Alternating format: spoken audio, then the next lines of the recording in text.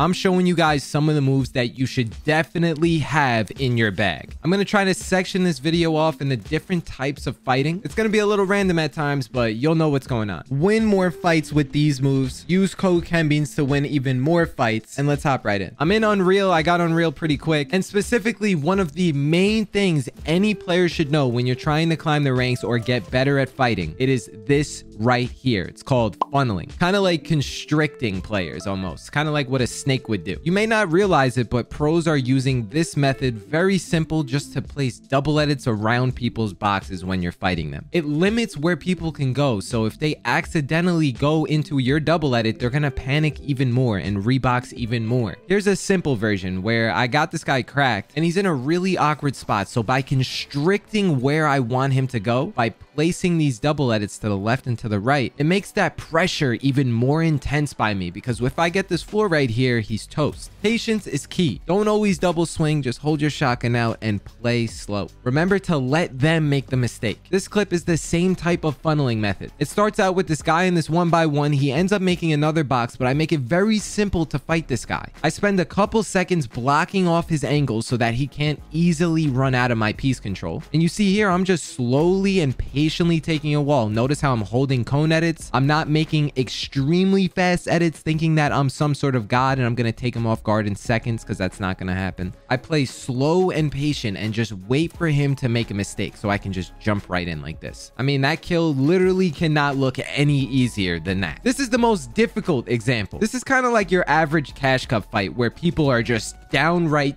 terrified to box fight you. Obviously, I have the health advantage on this guy, so I run up. He's creating a million boxes, so I burn extra wood to place double edits. That way I can constrict him or funnel him into a spot where I know he can go and get piece control. So you see, he's running through my double edits and everything, and once he did that, he instantly made even more boxes. So I can tell this guy's a little bit nervous because he doesn't want to necessarily fight me. He's waiting for the most optimal peak. I'm spending even more mats trying to claim these double edits. I get a wall on him and he instantly creates more than like 3 boxes. And because I had these double edits here, I was able to shoot the wall, then pickaxe it and shove the wall in his face. This piece control and this type of method in Fortnite all stemmed from me placing just 2 double edits on either sides of his box. This is a must know when fighting anyone, anywhere. I don't know how many times I'm gonna have to put this in my videos before you start doing it. Add this to your bag. It starts out with me being inside a box and I get ODM. Right away, I go to create more space and rebox, but notice I'm doing it from a box away. So when this wall wasn't mine, I just close off that entire edit altogether. Make sure that you know how to do this without messing up. I can see he's about to jump into my box, so I shoot,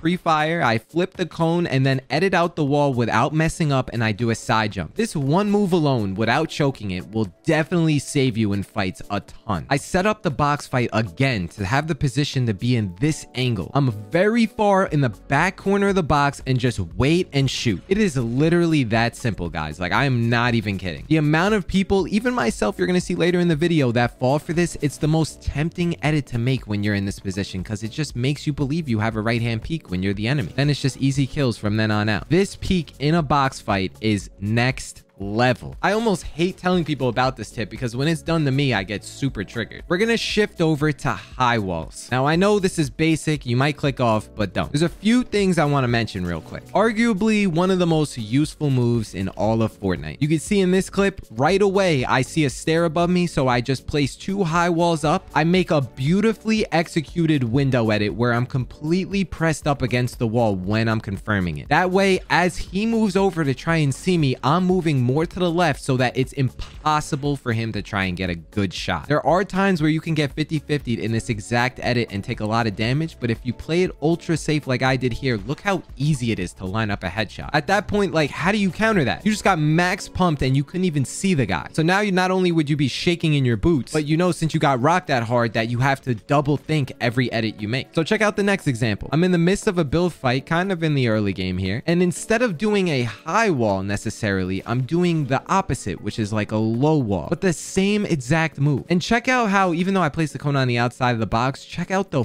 far right window edit. This is underrated as hell. Max pump, and I made a 50-50 edit at the end. That was kind of trash. Max pump on the window edit all the way from this angle. He can't even see me from here. If you don't believe how good it is, check it out on this clip. In a fight like this, I'm in one box. I make a far window edit even in this situation. I get the crack, and then I pair what I just said in the last move, where I hug this peak where I'm very close to the wall, so it's harder for him to see me. Now I'm claiming piece control, and I'm trying to get in his face because I know that I'm at a massive health advantage. Eventually, I track him through the builds, get the kill, but these window edits from the far right are super underrated. And seriously, remember the high wall tactic. I chopped this guy out, and since I had really good crosshair placement, I just hold my wall bind and I get 2 out real quick. And now I piece controlled the layer above me so I can go in and get a quick kill. This part of the video is just one clip where it's gotta be its own thing. Just playing angles. This angle is ridiculous. Never seen people talk about this. The pressure is on. First off, I'm on low ground in a very crappy spot and I get cracked. I knew that that was his wall, so I tried to place a stair last second, but he ended up getting the cone instead. Now I'm at a really big disadvantage and I know that he's gonna go crazy trying to pressure me. I rebranch, create a 1x2, and then I use the cone here to jump up over the wall and get a shot.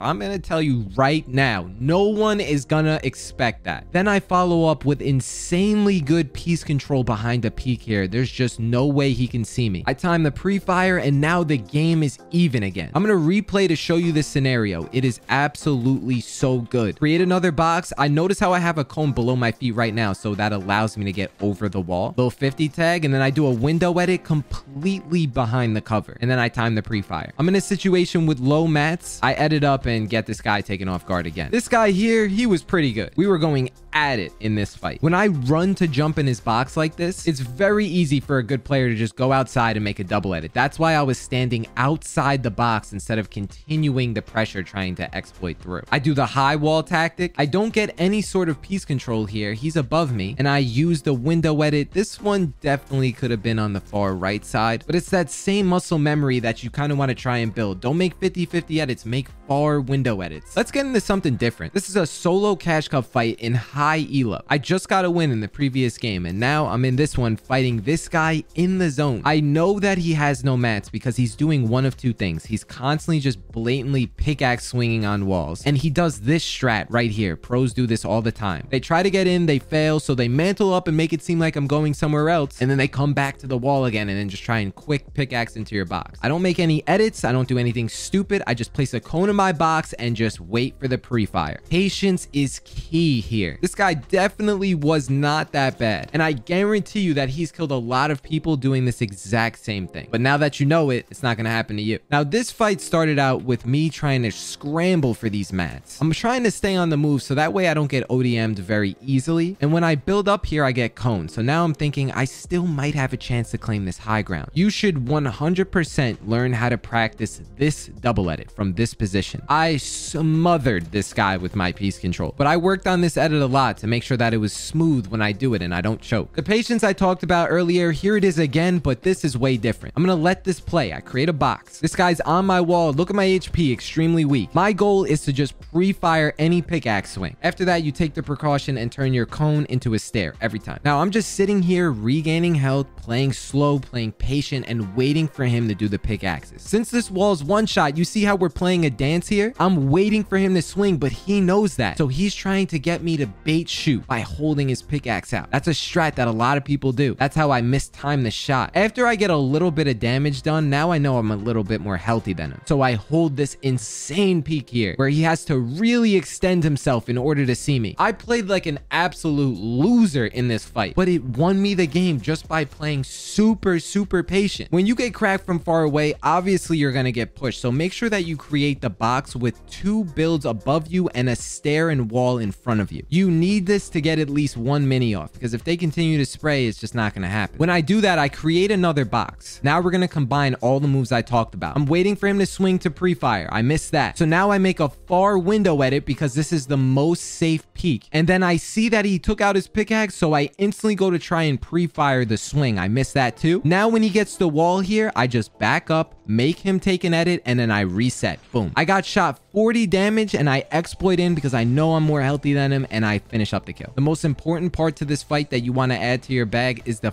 first 5 to 6 seconds. Now, this fight was a sweat show as well. We were in the zone for a while. I end up getting a big crack, but how it ended is the most important because it teaches you just when to get in. When I drop down on this stair right here, notice how I just hug the far right side of this wall, because if he makes any sort of right-hand peek, I'll already be inside the box, and then I get the nice one pump. If I drop down on the left, it's going to be way easier for him to try and get a pre-fire shot. This is the final scenario, but arguably one of the most important too. What to do when you get cracked. I'm playing like an animal at the start here. I pumped this guy, hit him 50, and now I'm on this side of the wall. I don't like this. I like to be on the corner of a box. This makes it so no matter what edit he makes, I'll have a counter. I'm swinging at different walls. I'm going crazy. Somehow he manages to get a shot on me. Right away, here is where you lock in. You create a box. Now I'm in a 1x2. He's probably gonna jump in your face. I hold my shotgun out, get ready for the pre-fire, and no matter what happens here, if he grabs my wall before I do, I flip the cone, I leave the box, I reset the cone, and now I look for him to play even more aggressive, and then maybe I finish it here. If not, I run away and I go heal up. This sequence of plays after you get cracked is what you should do every single time. You might need to watch this video more than once. Drop a like because it's on my second channel. It probably won't do as good. It's been your man Ken. Don't forget to use code KenBeans, and I will see you guys next time. Peace.